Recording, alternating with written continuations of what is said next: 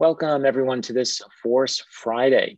This week, once more, we're going to talk about force in a different occupation.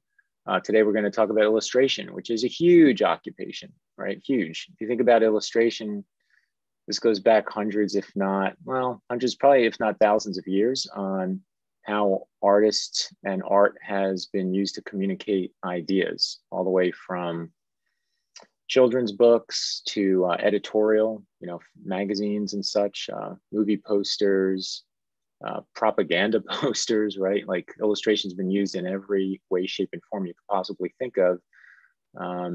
So artists have held a really strong space because of that. What we're going to do today is we're going to cover more of the current artists that are out there. We'll go back a little bit at the very beginning of our video. And again, the goal here is to present to you guys, hey, you know what, force actually does work across all these different occupations. One of the things we get asked all the time is, that's great, you guys are teaching us how to draw, but so what? Like, what do you do with it, right? So we're here to start showing you, here's the different things that you can do with it and show it to you in current, past, and current artists, right? So as usual, before we get up and running here, let's say hello to the gang. Gallery, there we go. How's it going? How's it going, Swenley? Yeah, good. Force is everywhere, guys. It's everywhere. That's right. Exactly. Inescapable. And how are you doing, Mrityunjay? I'm doing good, excited for this one. How are you guys doing?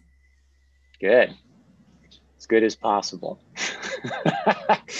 As you guys know. Most of you don't know out there maybe, but I'm supposed to be moving this weekend and it's been quite entertaining, I have to say, the whole process. So we'll see where we'll be next Friday. I have no idea. See where we're at. So let's get through this, right? Let's talk about these different artists. We have a lot of, we've got a lot of artwork to look at today with you, and hopefully it'll inspire you. I think one of the things I try to keep in mind as an instructor is, besides the educational component that we share with you, is to help inspire you. And I know for me, what helped inspire me was my teachers showing me different artists I never heard of, right? Now, I'm a lot older than most of you probably watching this, so it was an even bigger deal, because you didn't hear about these artists. Nowadays, you can go online, and some of the people I'm going to mention today, you've heard of before through different artists, from different artists, right? Different YouTube channels, Instagram accounts, and so on. You've probably heard of most of them, but either way, hopefully we'll inspire you with at least one of them.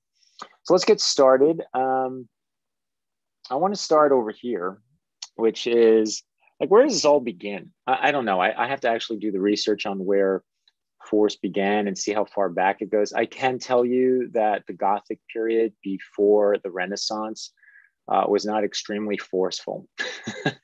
Right? Most artwork was very flat and two-dimensional and kind of lifeless and sort of vertically and horizontally stacked in the way things were designed. And then all of a sudden you had this explosion, right? And which today we know the core of that was basically in Italy, most of it in Florence itself, and that expanded outside of that city into others as well. And probably the most world-renowned force artist on the planet Earth would be Michelangelo, right? So here's some of his, pieces. These are obviously from the Sistine Chapel, which if you haven't seen, I highly recommend you go see. It's been a long time for me. I'd say it might be 15, 20 years ago, I think I saw the Sistine Chapel, but amazing, right? Like totally breathtaking, and you're surrounded, just surrounded by force, right? By fluidity. Italy in general, I would say, is an amazing country if you're interested in force, because every piazza you walk into has got some fantastic, forceful, figurative sculpture in it. So here's one Michelangelo piece. I grabbed one other one as well for you to see, right? And if you're new today and you don't know what force is at all, you're like, hey, I'm here. I heard about this thing with illustration. What we're looking at, let's do some quick overlays here. So sky blue is typically directional force and orange is applied, right? So if we take the sky blue brush, you can see how, Michelangelo has gone like this through the deltoid, right, and out the arm, and then up over the wrist, right? Like such amazing rhythm. You can see the legs hook up into all this, right? Like all this flows so nicely into this moment that is, is iconic. It's like pop culture, quite frankly, at this point, right? You know, and you can see that he did this here too, all the way down to the fingers. You know, there's like tiny little rhythms in the fingers, right? This supposed to be God and Adam, I believe, from what I recall, right? So all this fluidity is what makes this so elegant. This could have been an ET moment, right? Could have just been like two stiff fingers, like pointing at each other like this, right? But that's not what happened, right? The fact that Michelangelo decided to put, you know, rhythm into this changes everything. It adds to this more elegant, dare I say, spiritual moment, right? Of his arm coming up like this and him bending down like that with his wrist, right? And then the two of them doing this, right? Pretty impressive, I have to say. And like I said, we're going back 500 years ago, right? And then the same thing here. If we do an overlay on these, you know, you can see that we've got force coming into the shoulder and the sweeping out. Again, the bent wrist, right? Wrists are huge. Here, you know, we're sweeping into the shoulder, out the arm. Look at the curve in the finger. Look at all the force sweeping into the shoulder, up into the arm, out the hand, up into the finger. All the cherubs, everything's moving. You know, the thing is with the Renaissance, man, they just knew how to make things move, right? His fabric, right? The fabric is fluid. Look at just how the flow of everything. Look at the outside, inside, outside on the leg, right? If you know anything about force, you've been with us, look at the templates on the legs, right? There it is, right? He's doing everything that we talk about on the website, right? So there it is. So lots of fluidity, right? Lots of rhythm, lots of force, lots of great form, right? It's all sitting there. It's in the Renaissance. You really want to get it firsthand. Like I said, go visit Italy. I have to say, it's like the homeland. So with that, we're going to come up very quickly to more current times, more like the 1900s. I have to say the 1900s actually were also a big blast of very skilled artists in the modern era of illustration, right? Specifically illustration. So with that, I think I'm going to hand it over to Swenley. I'll do the slide work. And Swenley can kind of talk us through, and it's open, obviously, for all of us to have conversation. This will be more of a group conversation. But we have these different artists, right, that we're bringing in here, right? So the first one we've got is Dean Cornwell, right? What are your thoughts on Dean? I like his drawings a lot. You know, it's kind of stylized but realistic at the same time. You know, it's not like as stylized as in terms of shapes as someone like Lion Decker, but yet you see how much he's designing a lot. You know, he's looking at reality and he's simplifying stuff. And there's of course a lot of force and rhythm. You know, you can see like the S curve on the torso in the first guy. You know, the guy on the screen left. Mm-hmm. You know, so everything is flowing and connecting. You know, very well structured as well. So yeah, I like his drawings a lot, I must say. So just to give you guys some background, Cornwell was born in 92 and he died, I think it was 60. Yes, he died in 1960. So he died actually not that long ago, right? So he was around basically from 1900 to 1960. He actually, I think he ran, let me check my facts here on what I wrote here. Yeah, he ran Society of Illustrators in New York, in the Art Students League. He was the president in the Society of Illustrators from 22 to 26, so for 4 years, right? And he taught at the Art Students League in New York in that time also, like 20s and 30s. So he's a very well-known artist on the East Coast, and I would say across the country, because if my memory serves me correctly, I'll double check this fact right now, but I'm pretty sure he did I think he did the library in Los Angeles, if I'm not mistaken. It was like one of his big pieces. Yeah, so he worked in a lot of magazines as Harper's Bazaar, Red Book, Good Housekeeping. Yeah, here it is. He painted the murals for the Los Angeles Library, for the Lincoln Memorial Shrine in the Redlands of California. So he had some pretty big, you know, some really big jobs, all the way from doing illustrations for magazines to just gigantic murals. A lot of the pieces that you see when you look him up are for his mural work, actually. And to Swanley's point, I think what's amazing about Cornwell is that he knew how to draw, right? But he drew through the filter of design. The characters are very clearly designed.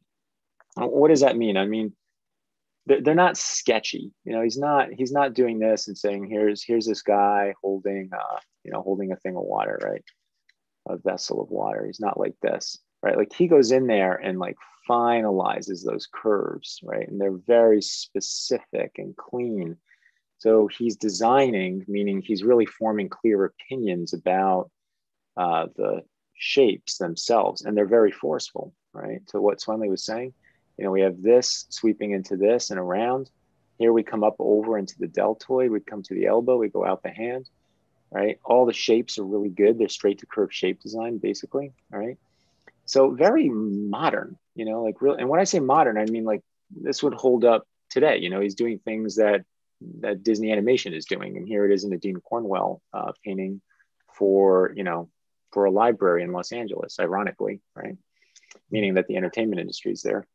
Right? Yes, a very good balance, especially if we could look at the guy on the screen left. Good balance between, to your point, 2D and 3D. You know, which is not an easy thing to do. Like, can be kind of like mind-boggling. You know, the thing two-dimensional and three-dimensional at the same time.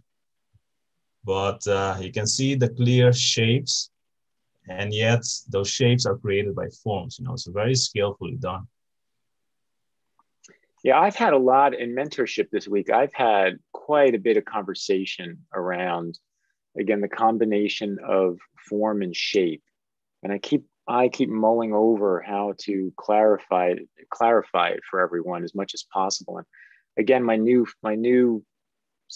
headspace for this is, you know, form is the foundation for shape, you know, and shape is really just a shortcut of form, right? But it's form first. Like you need that foundation, you need that structure, and therefore the silhouette is created.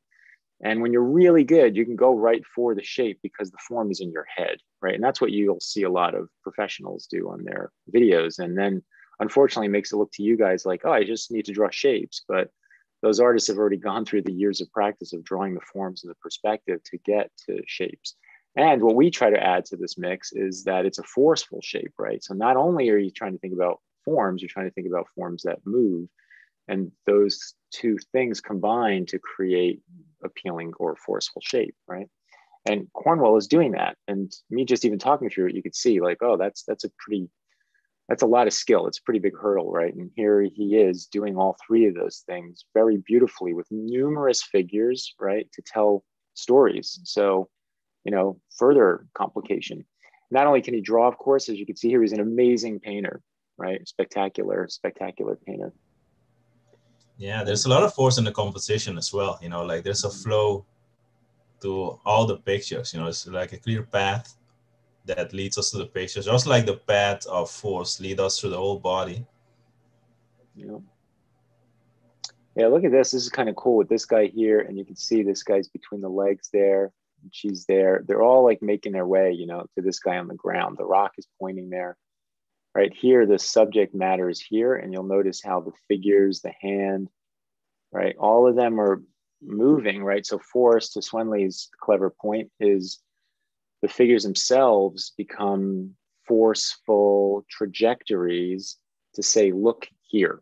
So force can be used as, you know, as a compositional tool, right? As well as drawing the figures. And imagine that you get clever enough that you're good enough to pose figures in a way to just make the bodies do what you want them to do to best tell the story, right? Pretty amazing. And like I said, there's this painting skill on top of that, which is also extremely, extremely skilled. So yeah, really good. I love Cornwell. I don't know how I got introduced to Cornwell. I wish I could remember. But I do remember, it must have been before Disney, because I had a Cornwell painting that I had a Cornwell, and I had some clays that I had printed out that were next to my desk at Disney working there. And one of them was this crazy Cornwell painting that I really loved. So this guy, of course, has respectfully gotten all the fame that he deserves, you know, especially over the last 20 or 30 years, is J.C. Leyendecker, right? Any thoughts from you, Swanley, before I get dig into him?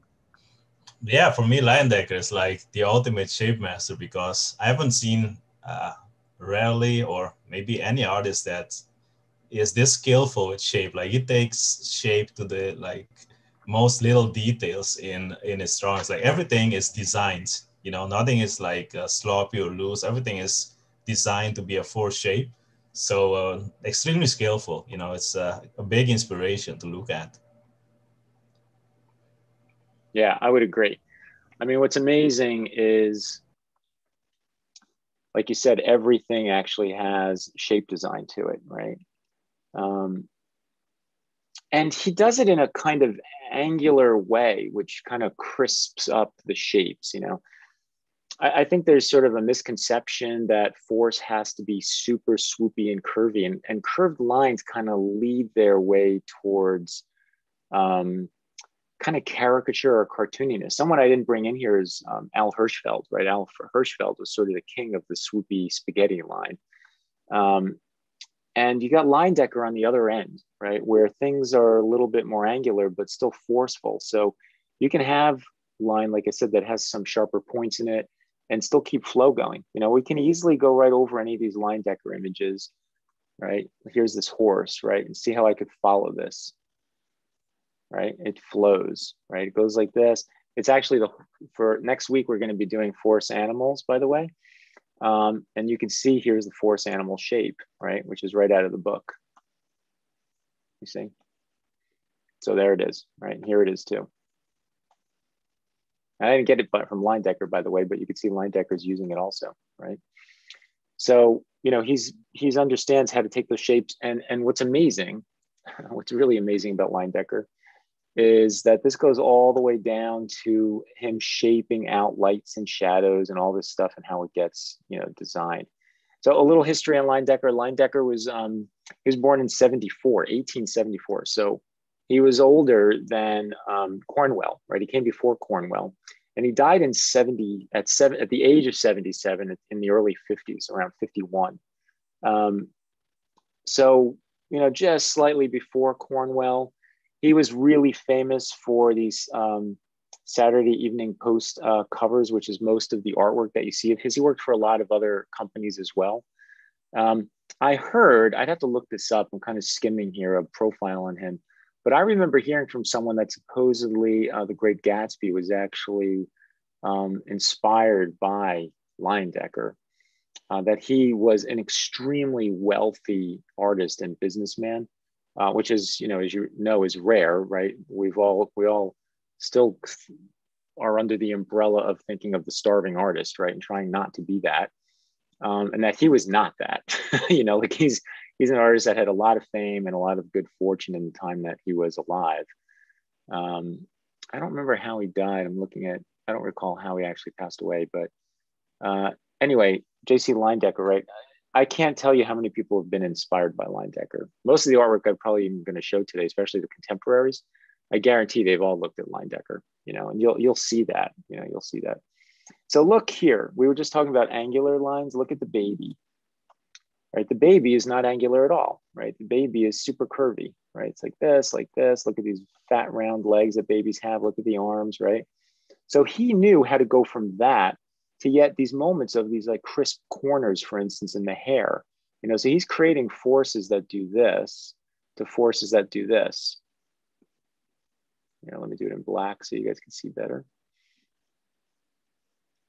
Right? It's all about like these radiuses, right? Like, am I going to take corners? Am I going to round them out? Or am I going to sharpen them up, right? Like what will happen there, okay? All right. Norman Rockwell. So Rockwell was out, was alive and working around the same time as Leyendecker. Let's see, Norman Rockwell. What did you think about Rockwell, Mr. Swanley? And Matunjay, jump in on all this too. I'm asking Swanley just because he grabbed these images, but. Yeah, Rockwell is obviously like much more realistic, but still the one thing that's similar in all these artists, no matter the style, is the underlying concept of force, like those rhythms and forceful form and shape design is out there. And it applies to our range of styles, from super abstract to super realistic. like Rockwell here. Yeah. Yeah, I would say Rockwell is definitely more realistic. Same time period as Leyendecker. So Rockwell was born, ironically, in February. I always have an epiphany for, not epiphany, a love for February because I'm February 8th. So anytime there's any great artist, I'm like, look, of course I must have some kind of talent. Their birthday is close to mine, right? As stupid as that may sound. But so he's February 3rd, right? And he lived all the way to the 70s, right? Not only was he was 77, but he also lived into the 1970s until where I was born. And Rockwell, all these guys, let me back up. All these guys, by the way, one question that comes up quite often with artists is the idea of reference or not reference, or using or not using it, or cheating or not cheating. And you have people, all the artists we've shown you so far, they all use reference, by the way, right? They all had their studios. They would literally hire people from the street, right? And go, oh my God, I love the look of that person. Rockwell will bring these people in and photograph them, set them up in entire scenes, right? And photograph that and then paint it. And it's their style, meaning their filter, the way they saw things, and the fact that they pose the models in certain ways to tell story that makes their work, right? And I think for me, Rockwell, when I think Rockwell, I think story. I think Leyendecker, he has story, but I don't think about that. I think about his amazing ability to design and the way he paints. To me, for Rockwell, I think about story. I think he really, really, really tried to push these story moments. And like I said, he would go out and he would just get people even from around town to come in and photograph him. He would set this stuff up, right? Leyendecker did the same thing, by the way. He would set up scenes and get the models in there. It's kind of cool if you think about it. Imagine if you really invested your time and money in that. You'd have a studio at your house and all these like fun props. And when you go out shopping on the weekends, you're looking for weird clothing and swords and armor and whatever your next painting is going to be.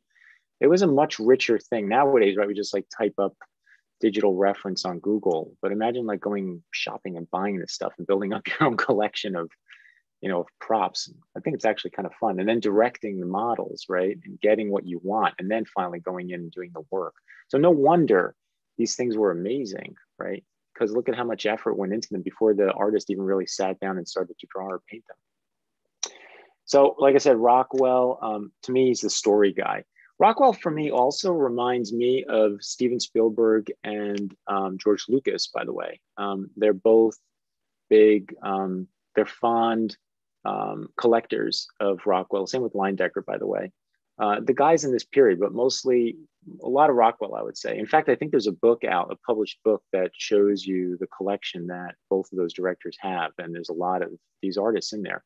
And, it's story, right? Interesting that two of the biggest directors in the world are surrounded by the illustrators of the early 1900s who were pushing for story, right? I always find that very thought-provoking, right? Any questions from the group? I haven't looked at the live chat yet since I've been talking away here. Anything? No. All right, good. I hope you guys are enjoying yourselves so far.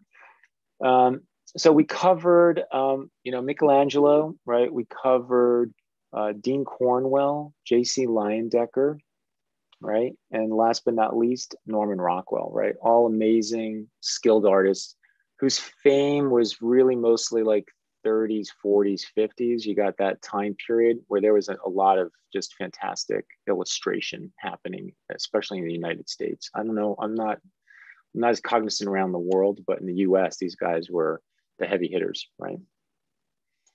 Okay, so onward. So Tunjay put together the next set. We go more here into our line guys, okay? So you want to talk to us about Mr. Frazetta? Yes, I'll be proud to. I mean, yeah, it's like it's like so. I mean, every line that you can see, that it really proves a point. What we're actually saying on the website every time is like every line should have a meaning to it. And look here, that's like a live example of Mr. Frank Frazetta. And I just researched something about like him, and he started like very early age. It's like he started like making comics at about 16, as like first job. and he's like doing like cleanup. So yeah, I mean, amazing. The piece on the left, the on the far left that you can see on the screen there. We use this a lot, and this is the assignment for students on the drawingfirst.com, by the way, when they're learning form. It's due to the very dynamic composition. As you can see, the figures are kind of related to each other. So there's a story, okay, like story moments is very strong there. Sculpting, obviously, myself being a line lover, yeah, you can see like all the sculpting at the back. The guy, the zombie guy, is like being thrown away, into that composition, basically, with all the support by the lines. You can see the lines actually flowing through the anatomy, and still creating light and shadow, plus form, obviously. And yeah, so everything's like amazing there. And but where the sketches on the right, the one with the horse thing, see how loose that is. But again, it doesn't I mean, the line, actually shows the story through this, with all the dynamic and the motion in there. So yeah, really, really amazing. And I mean, yeah, they just like master at sculpting and line work. Super great. First of all, as I was saying, Frazetta was born February 9th, so the day after me. Right? Just want to put that out there. But and he was born in Brooklyn, which is where I was born. So you had to be born in Brooklyn, and you had to be born at the beginning of February to be a force artist now. It was just February 4th, February, right? To me, there's to each one of these artists, I have these different sort of little thought bubbles. There's different concepts that come to mind for me. And Frazetta, I got to know Frank's wife really well because I used to go to his museum all the time in Pennsylvania, and I unfortunately never got to meet him, but I talked to his wife, Eleanor, many, many times. And I've looked at his work, his paintings with my face only a few inches from them looked at. And his artwork, his paintings were almost like bulletproof, like kind of slick. It was almost really hard to like break them down and see how he made them. But I think what makes Frazetta is, besides his skill, like putting all of that aside, it's like the guy loved drama, right? And Frazetta, if you dig into Frazetta, you will find tons of photographs of him. He would use himself as a model, right, to pose in all kinds of crazy dynamic poses. And he owned, or his family now does, I would imagine, like acres of land out in Pennsylvania where the museum was or is. So he's got pictures of him like out in the forest, or in the grass, like taking on all these like these dynamic poses. So he really got it. I think when you see Frank and you see these illustrations, this is the kind of stuff that went on in his head. He lived in this world. He loved the drama of the sort of Tarzan-esque landscape and, almost caveman Neanderthal-esque guys and gorillas and beautiful, voluptuous women and animals, like just, and fantasy art, right? I mean, he owned that space. For me, the other thing that comes up with Frazetta is he really got famous off of his first Conan cover. The Conan cover itself, that book sold really well, and he got recognized for that cover. That's when his career really took off. Prior to that, he was doing a lot of comic book work. I don't think he was as famous or well known until that Conan came out.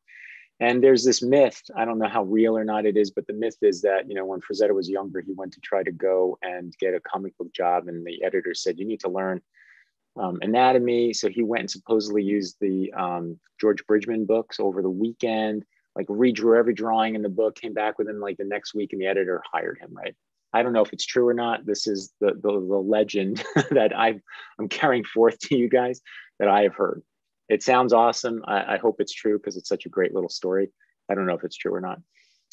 There you can see, I think, definitely some comparison, some recognition, I think, across Bridgman and Frazetta's work. You really start to look at the way Frazetta sketches, you could see some of Bridgman in that.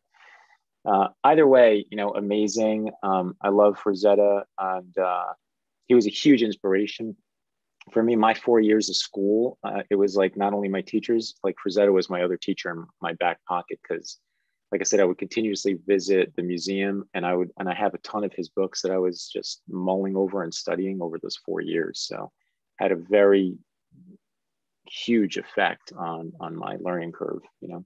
And maybe me and being the Force guy and thinking about how I love drama also, like some part of Frank is in me too, you know, like I love this kind of stuff, right? He died, like, I think he died very recently, right? And I think in 2010. So 10, yeah, May of 2010 he died, right? So yeah, not that long ago. right. Yeah, how old was Modern manager. So 10, he was like around, let's see, 50, 67. It's probably like late 70s or so. I think he was almost around 80, or I thought early 80s, somewhere in there. A lot of these guys, you know, yeah, I would say most of them make it into like their mid 70s.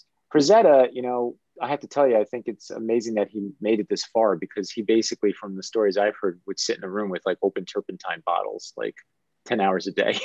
So the fact that he even lived as long as he did with all those fumes is quite impressive. This is a beautiful page. I love the way you put this together. So, you know, here's more Frazetta. I talk about this piece in Mentorship because it's interesting that he uses these force lines in the shadows, as you can see here. And here he's breaking the direction of the form, because the form of the leg's going away from us. But he's like, you know what, I don't care. I'm going to get form with the turning edge. And instead he sculpts out the shadows in the direction of the swing of Tarzan's body, right? So kind of interesting. And here I really like how the gradient of shadow keeps going up in the same direction as the swing of the body, and then comes up over the top, like so, right? Also pretty awesome. All right, and then who else we got? We've got Mr. Gibson, right? Yep. Another sculpting legend. Yes.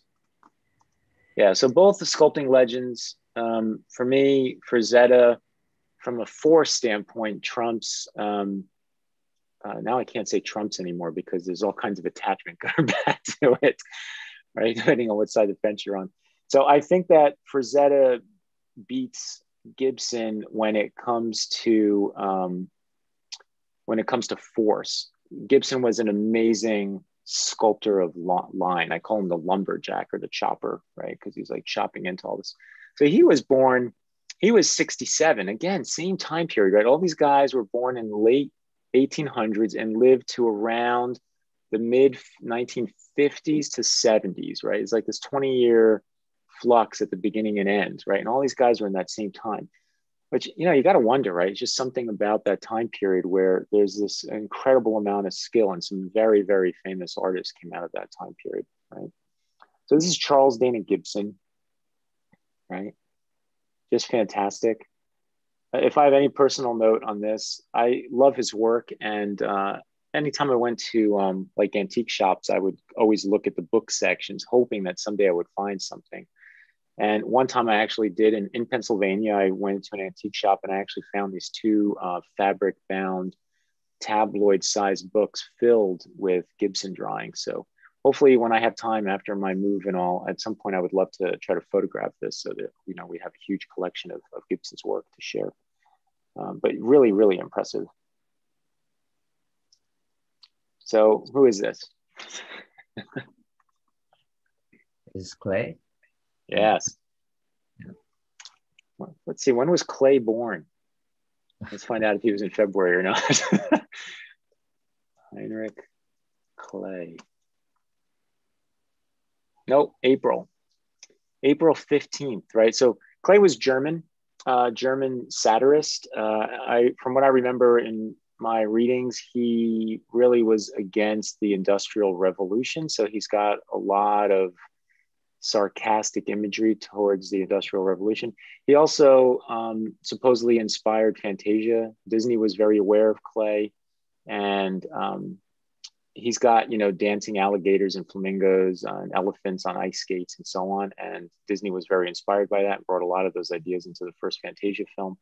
And on just to back up a step with Gibson, because talking about Disney actually loved Gibson's work as well, so much so that in Disneyland, there is actually an ice cream shop that's named after Charles Dana Gibson that has some prints, I guess, of his work inside the ice cream store. So these guys from this period, you know, Disney wasn't ignorant of what was going on out there and who the top artists were. He was bringing them in, as he does still today, right? That still happens at the studio.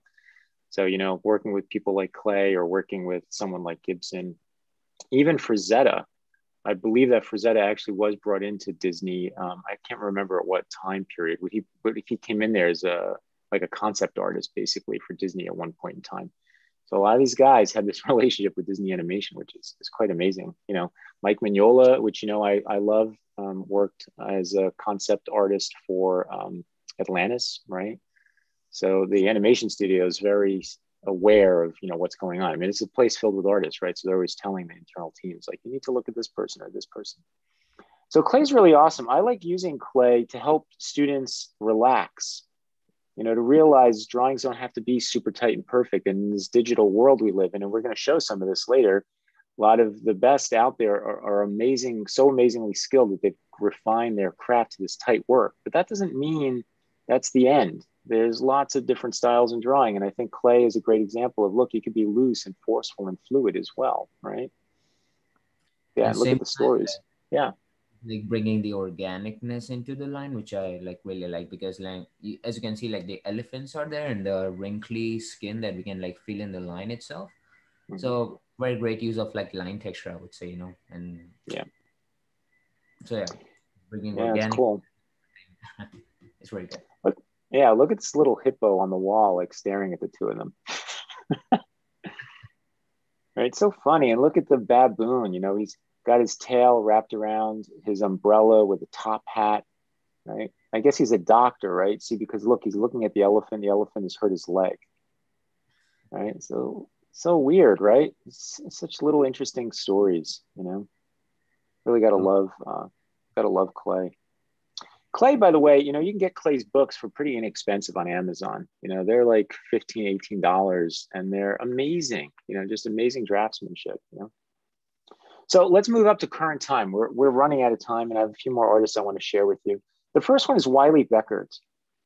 To me, Wiley Beckert bumps up really well against Dean Cornwell and, J.C. Leyendecker, like a modern version of these famous artists from the early 1900s. And, you know, I hope Wiley takes this as a huge compliment because it's meant to be one. I think that her work is just super solid, extremely well designed. You can see all the love and care that she puts into her work. It takes time to create this stuff, you know, and she just puts so much craft, you know, there's so much craft into this, right? Like, look at this drawing, right? Just fantastic. Right, it's got force, it's got form. I love all the structure that's like hidden in here, right? Everything is really solid and designed, but fluid with a touch of angularity, right? I don't know Wiley personally, but I would be shocked to say she doesn't know who J.C. Leyendecker is, right? Like, look at the work, right? Look at the inspiration, right? It has such a Leyendecker-esque feel. And I'm sure that's not her only inspiration, but it has to be one of them. It's just got to be, right? Look at the way this stuff is designed. Beautifully crafted, you know, patiently and lovingly created. Just fantastic work, right? Here's the piece that was on the thumbnail, right? Again, I just thought, man, that is so awesome. It's challenging. This is like Cornwell, right? It's challenging to bring force, form, and shape all together at this skill level, and then so cleanly done, and then rendered so cleanly. All the gradation, like, man, like I said, lots of love and patience to put this stuff down, you know, really beautiful. Wiley, of course, is alive, you know, she's a current artist. So all the ones I'm going to show you now are people who are alive today, right? And you can check out Wiley. She's got an account on Instagram, so I highly recommend you go there. Let me just get rid of this so you see her name. If you type in her name, you'll find her Instagram account. Just amazing. You could say, hey, I found out about you on Mike Mattesi's YouTube channel. Maybe she'll reach out and we could become friends. So there's Wiley Beckert. The next one I think all of you know at this point, and that's Loish, right? Loish has become super, super famous over the last, maybe 10, 15 years or so. And again, respectfully and rightfully so, just beautiful work.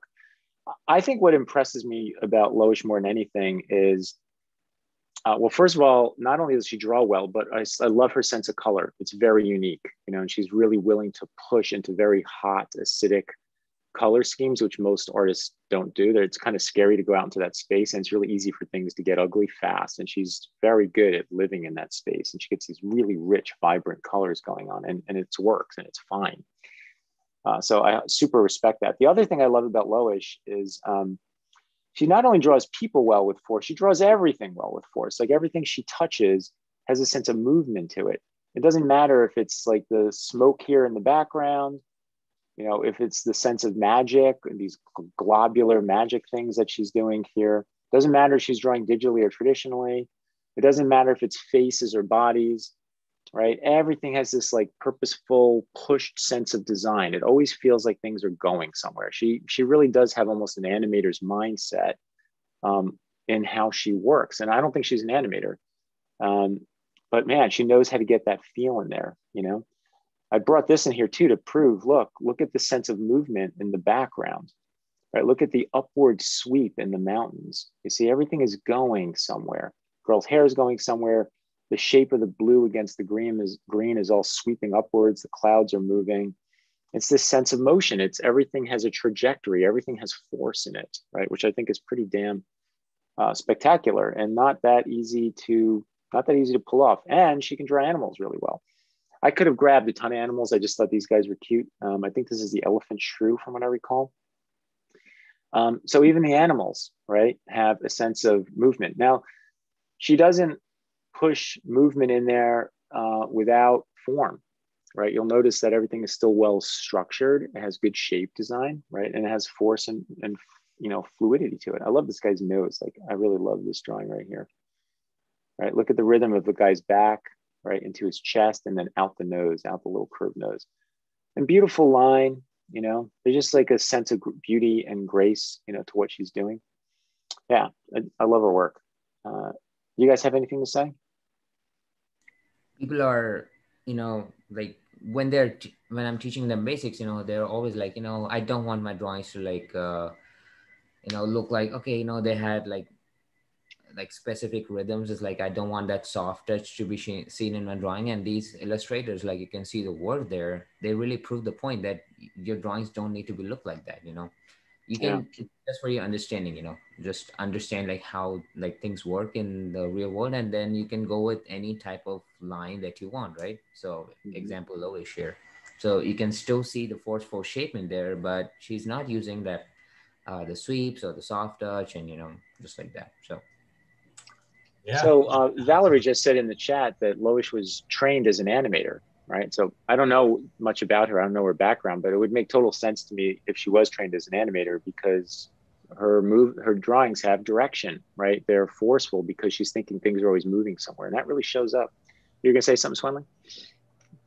No, I was just reacting to Metunji's point. I think some students worry too much about style from the very beginning. You know, it's like learn how to draw, learn how to design first, and then you can do anything you want. You know, you don't need to like worry so much about that stuff at the start. Yeah, I will always say I think style is your skill and your lack of skill, right? It's like style gets you to the place of how good your ability is and how you draw and how you see things, and also what you just don't have the ability to do, you know? Right. So all of a sudden you start finding a space that you like. Maybe you don't want to go any further. Maybe you don't want to go and learn other things. You like the way your work starts looking. You enjoy doing it the way you like doing it. I think when you can get to a place where you're drawing in it, you're in the zone. You know, you start finding home, you know, basically. And I think a lot of the artists that we're sharing today really found their own internal home, you know, and I think Loish has found her home. Like Loish is Loish, you know. And by the way, again, I didn't say this earlier, there are hundreds of artists I could have brought into today's session. We're showing you a very, very, very tiny slice. There are many, many artists that I think use force in their drawings and in their work that I'm not showing today. I just grabbed like the few top ones that come to mind that I hear or talk about on like a weekly basis, you know. So anyway, Loish is one of them, right? Amazing color, amazing drawings, and she does it across animals, backgrounds, you know, everything she gets her hands on. And is like Valerie said, if she's trained as an animator, makes total sense, right? So one of my other favorites that I found on Instagram, so thank goodness for something like Instagram, is Max Grech. I love this guy's work. Again, if I were to go back to the illustrators from before, I see Leyendecker, right? I would bet that Max Grech knows who JC Leyendecker is, right? There's a sense of the sharp cornering, forceful fluid shapes with very strongly bent. What I mean by strongly is tense curves, curves that are not super fluid, but bent under pressure, right? Just barely bent, almost straight, right? There's like a tension in his work. Lots of pointy corners, right? What I love about Max's work is he keeps this design aesthetic going underneath, this very force-shaped design aesthetic. But on top of it, he knows how to paint really well. So he can paint either like this, which is more like a cartoon or a comic book, more 2D painted, right? Same here. This has a little bit more gradation in it, right? You can see subtle changes from light to darker happening in here, little bit more rendering. Notice the designing is still the same, it's this kind of cartoony feel. A little more round than the other guy, right? The other guy, a little more angular. This is a little softer, a little more round. And then look, he can do this. This looks like it's off of a reference. I hope it's off a reference, I got to tell you, because it's painted so realistically well, and yet he stylized the realism and then painted it with photoreality, right? Like, look at the high specularity on her butt, right? In these pants, like super high sheen. Look at the drop shadows, it feels right. It feels like this is a photograph taken with a flash camera, right? And, he just nailed whatever he needed to nail to make this work. And he has the skill to know what to look for in the photography to bring that sense of realism, over here, right? So incredibly well done. And then here's a piece that's kind of in the middle, not middle from painting style, but more of I wanted you to see a full figure, right? So, be aware that, like, as I was just saying, force doesn't have to be super round. Like this arm that he's drawing here just about squeezes itself out to have a subtle curve this way and then a stronger one like this, right? And then this goes like this and goes like this, you see? And then the curve of his body is like this, and this is going like this, and this is going like this, and this is going like this, you see? So if you were to draw a stick figure, right, the big difference is to say, hey, I've got a character that's doing this, right? There's that, and then there's this.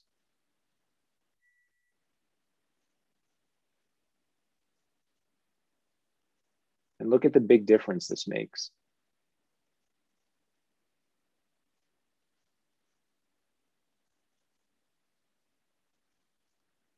And this is what Max is doing, He just goes out of straight, right? And just takes that bar and bends it a little bit to give it more forceful shape design, right? More fluidity to it. But it's crisp. What I mean by that is it's still very sharp cornered. We look at this arm.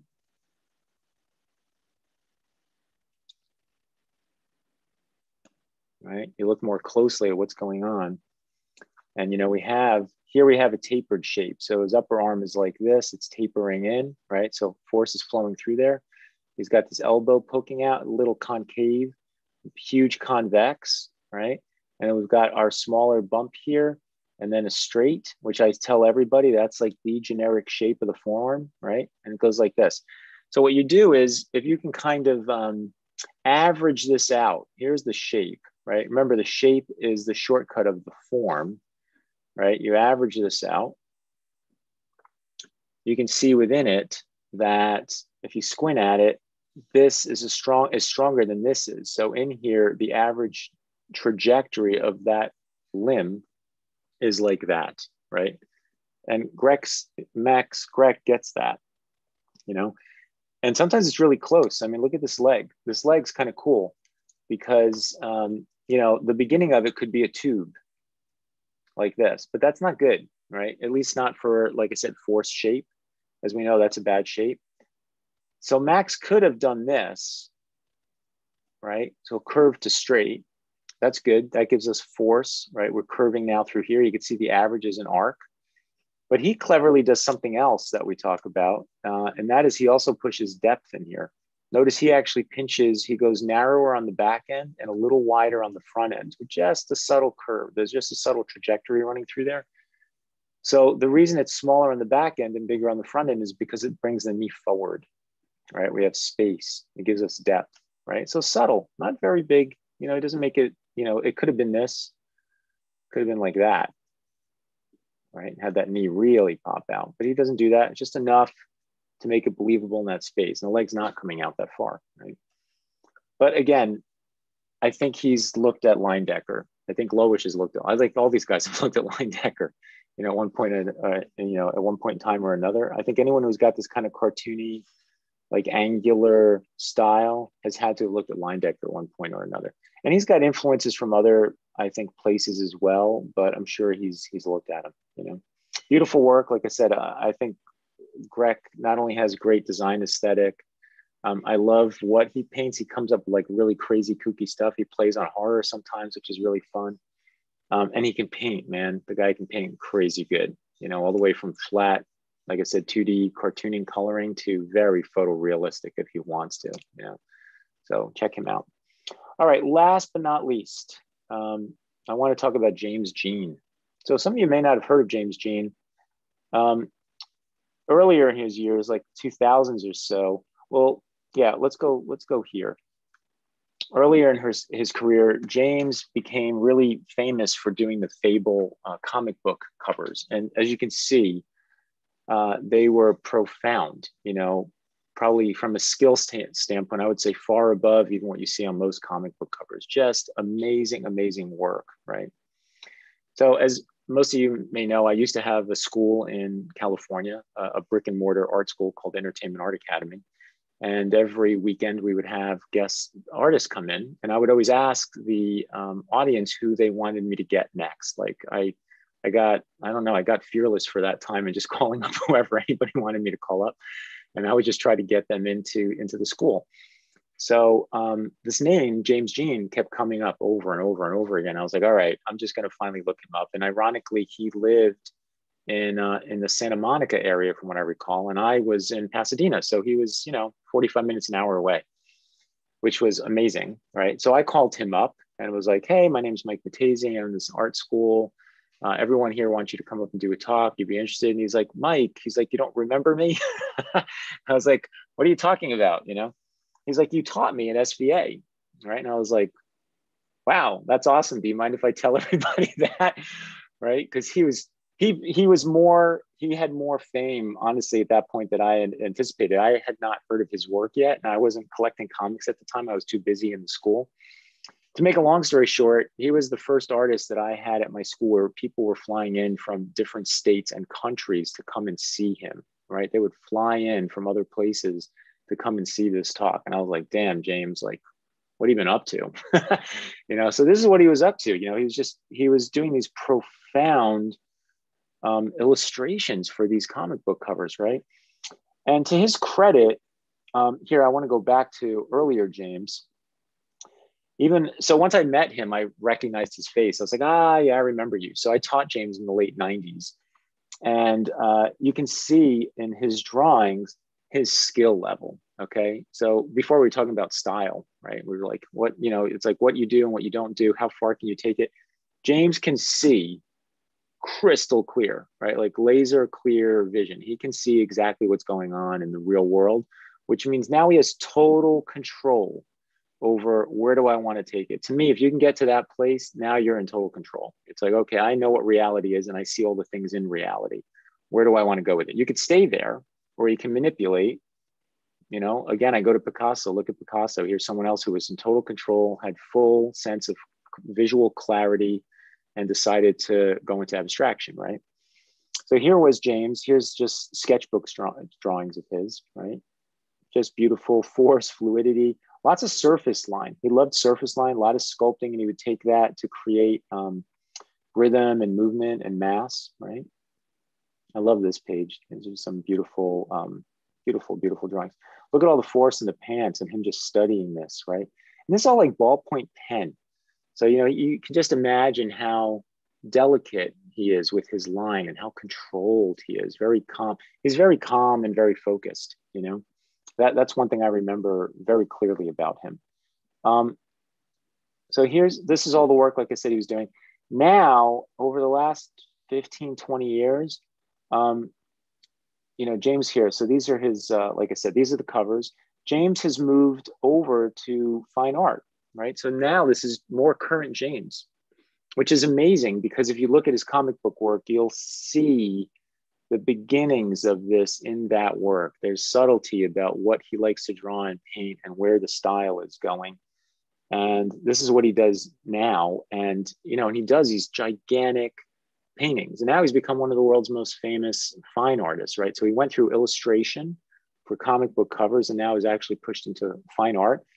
And would somebody look at this and go, oh, that's a forced drawing? No, but there's force in this, right? You can see all the rhythms. He still knows how to hold on to flow and rhythm and fluidity. There's a sense of romanticism in this. Even in the flower petals and the vines and the branches, right? Everything has a sense of grace and motion, all the way back to Michelangelo in the Renaissance, right? It's like the modern day of the Renaissance. You have someone like James Jean in his work, which is also, you could see, you know, sort of Japanese, you know, Asian styled influence in here as well, which he is, by the way, right? And how that's showing up in his work. So I want to close today with this image, which is, you know, James, a show of his. I think this was, I forget if this was South Korea or if it was in Japan, but, you know, now he has these exhibits that go on around the world of his work, of these huge paintings in his style that started with him learning how to draw with force, right? And I didn't teach him how to paint. I didn't teach him how to put these images together, but I was there to teach him how to draw, right? And that is still in his work today. You can see the sense of movement and rhythm in the work. And I'm just super proud of him. You know, look at how far someone can actually take this. And we only have a few minutes left. I want to close with one thing I noticed in putting this together today, you know, with Swenli and Mutunje is, man, all these artists that we've shown you, you know, we were able to pull them out of the ether because they've become famous, you know, in their space because they found the way that they work, you know, their love, you know, of their art. And I think that's a challenging thing to do. I think it takes, you know, it takes time. It takes time. It takes time to sit down and just do the work to be able to basically discover yourself, to find yourself. And, you know, we can say, this is James Jean and this is his work. This is Loish, this is her work, right? Because these people are, you know, drawing day in and day out to put in the time and the practice to get to this place. So if you're new and you're out there, you know, and you're trying to learn how to draw, be aware every other artist before you, all the way from Picasso to Michelangelo to any of us sitting here to James Jean or Loish, have put in way more hours than any of you can anticipate to get to where we are. You know, same with Swenli and Mutunje, right? Like we've all put in a lot of time since our childhoods, typically, not always, but typically, to get that far. And I say not always because I have students right now I know that I'm teaching that have only been drawing for maybe 3 to 5 years who are doing incredibly, incredibly well, like professional level skill drawing, right? So it's definitely possible to do it in a shorter amount of time, but no matter what, you got to put in time. It's not magic, you know, you just got to put in the time and effort. So I close with go and draw, you know, go and paint. Be aware of what you love doing and don't love doing, right, as you're working, and allow that to help guide you to find yourself. And one of the most amazing careers out there, obviously, as an artist, is to be an illustrator. And illustration, like I said, is not just book covers. There's lots of avenues to illustration. There's medical illustration, right? There's, like I said, there's children's book and regular book illustration. There's book cover illustration. There's editorial illustration. There's mechanical illustration and design. And then, of course, you go into entertainment, illustration can bleed its way over into stuff like concept art, right? So, yeah, that's it. You guys have anything else you want to close up with? No, it was inspiring. Yeah. I want to go and draw myself. Yeah, I want to go find myself. Yeah, that's what I want to go do. It'd be nice to have more time to just sit and see where it's all supposed to go. I think for me, you know, in closing on a very personal note, that is a big question I always ask myself. is where am I supposed to go before I leave this earth? Where is my work supposed to go? Where am I supposed to take it? What else do I have in me? You know, the only way to find out is to sit and do the work, you know? So my challenge is finding the time, I think, to do that, because I love teaching. You know, I never want to get rid of that. I love teaching, but at the same time, it takes away from me figuring out what's my personal growth. Where does Mike Mattesi go next? I don't know, right? I need the time to sit and figure that out. So just be aware, you guys, if you want to do that, you got to just put in the time and effort. Okay. So have an excellent weekend, everyone. And we will see you guys next Friday. We're going to talk about animal drawing. Okay. So have a great week. Go practice drawing some animals, and we'll see you next Friday. Take care. Bye-bye. Take care. You guys. Bye-bye.